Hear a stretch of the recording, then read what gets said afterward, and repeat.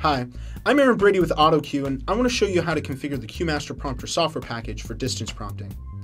This operation can be accomplished with the standard QMaster software package, and no add-on needs to be purchased. I will only be covering the changes to the recommended setup in this video, so for standard setup, be sure to watch the overview and setup videos before watching this further. Setup for distance prompting takes a couple of different forms based on the specific application and workflow you're trying to achieve. The first application we'll cover is distance prompting over a local area network. In this scenario, the QMaster computer can control the QBox from a remote location on the local area network. You'll keep both the QMaster computer and the QBox connected to that network, but the controller will be moved from the QBox to the QMaster computer. When you connect the controller to the QMaster computer, you'll need to configure that scroll controller. To do this, you'll click the Tools menu, select Options, expand the QBox Prompt Engines menu, and select Scroll Controls. From the list, you'll select the scroll controller you've connected.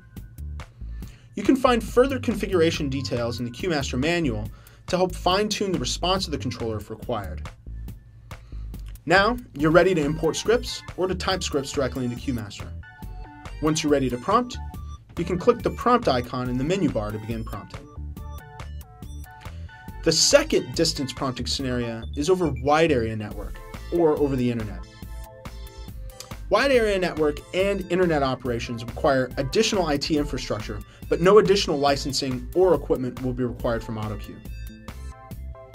You'll connect the QMaster computer to your local area network and the QBox to the wide area network using a VPN router or to the internet using the 3G or 4G null modem with a static IP.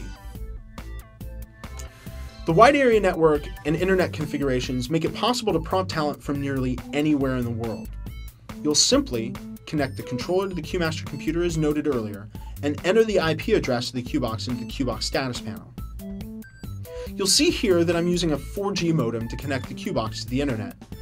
I've entered the IP address of the QBox into the QBox status panel, and when I enter prompt mode, the entire running order is loaded into the QBox over the cell data network. Controller information is also carried on the same path, and I can check latency by pinging the QBox from a command prompt. You'll see that latency for this is far lower than for video over IP, video over satellite, and any other distance delivery mode. This makes prompting from a distance practical where it hasn't been before. Lastly, I'll enable the prompt monitor to allow the operator to follow the script position as displayed by the remote QBox. I'll click Prompt and select the prompt monitor.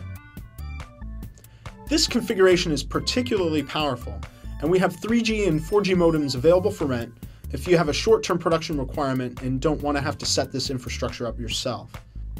Autocue's QMaster prompter software package with QBox is in a class by itself. Be sure to view our other advanced configuration videos covering multi-head and autonomous QBox operation so you can get the most out of your Autocue QMaster prompter.